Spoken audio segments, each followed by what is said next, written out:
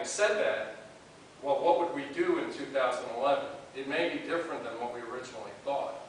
We had originally thought the CCRC, then we restructured it and it was an assisted living, and then no one bid on that. When who knows what will happen in 2011.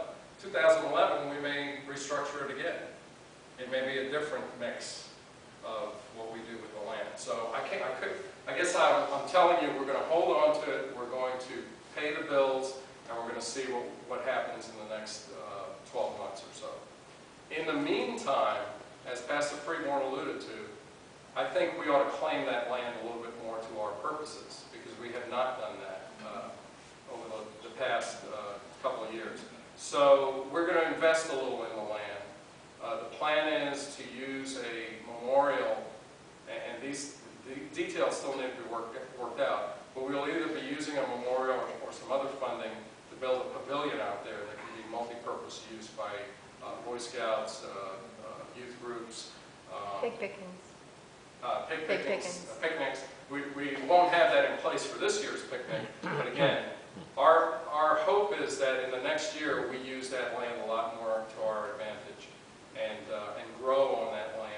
And again, in that regard, there may be some other things that open up in people's minds or other avenues of, we have a community event out there and all of a sudden the right people come, see that land, and we get some kind of response. Don't know. But that's kind of the plan, is to claim that land a little bit more to our purposes in the next 12 months or so.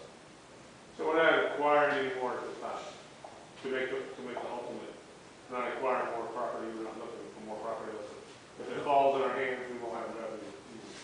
Well, I'll tell you what. There is a property, the Bridgman property, which would be very, very strategic. It was always a strategic property to us. And Pastor Stowe had already made some very preliminary inquiries into that regard and said that he would like first rights of refusal. We have not gotten that in writing, and we've talked about maybe having some additional discussions with Bridgman. So there would have to be some very key deliberations if that property did become available, because that was a linchpin property for the entire CCRC and even for the Life Center, because in reality the Life Center was more on that piece of real estate than it was on any of the others.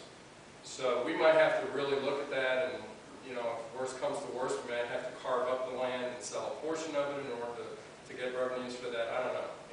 That's still to be determined. But right now, we're not actively looking for any additional property. We don't want to pay any more bills in that regard. However, if that Bridgman property became available, we really need to seriously consider what to do about that. And historically, that is huge because of where it is. Right. It's right next to the school, right next to the ball field. Access is fantastic over there. We don't, 2011 could be the year for the Bridgman property. Could be. Could be. Yeah, it could be.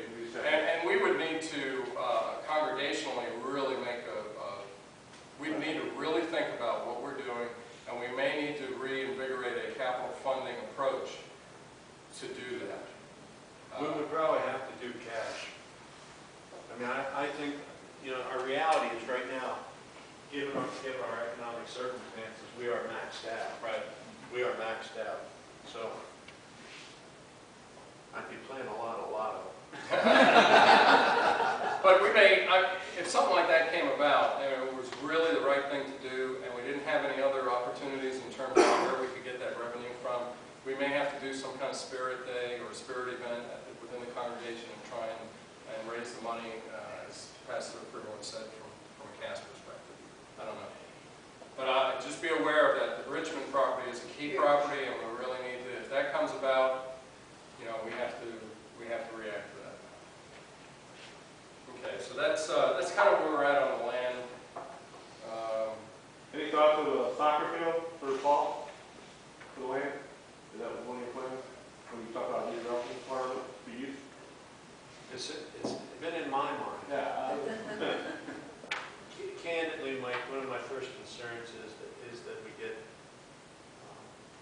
reconnected with the land, which means that I'm going to be looking at certain experienced, competent persons like yourself. Is this reminiscent of Boy, that was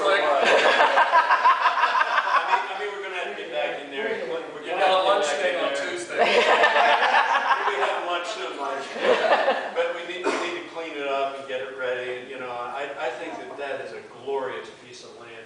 And while we're waiting upon the Lord, and that's what we're doing here, wait upon the Lord, and not make some good use of it, it's just silly. So, especially with the talent pool that we have in this congregation. We need to reclaim it. We need to reclaim it, Right. we need to get out there. It's ours. That's right. So, And that's our plan for this year. I think that would be spiritually so healthy for us. You know, I think it'd just be good to do. So I'm looking forward to that. And obviously we'll need a lot of leadership for that. That's all I have on my list. Okay, Joe? With this, that dredging filling in the lake, whatever, you're going to be considering maybe an opportunity to do it again? Yes, we're keeping that option open. And now the difficulty is that if we reclaim the land for our purposes, we're going to be competing to a certain extent with dredging operations. So we've got to, but we look for every opportunity for that to be a revenue generator. Once a construction interest. Right. But to answer your question, Keith is always looking for opportunities to get revenue by allowing people to deposit in the pit. And you're looking at putting some more road. He already got that in there. Well, what we're doing, we're working on the east side of the pit, and this material we just put in on the northeast quadrant, what we want to do is slope the edge of the pit, and we've got a slope developed now. We've been dumping stuff in there for 4 years, and it just popped out.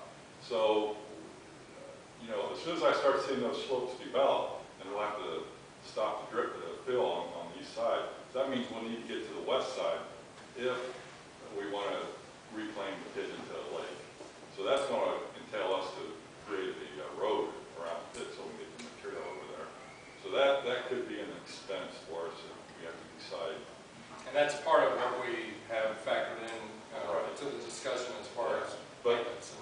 But on the reclamation, it's really a construction site over there.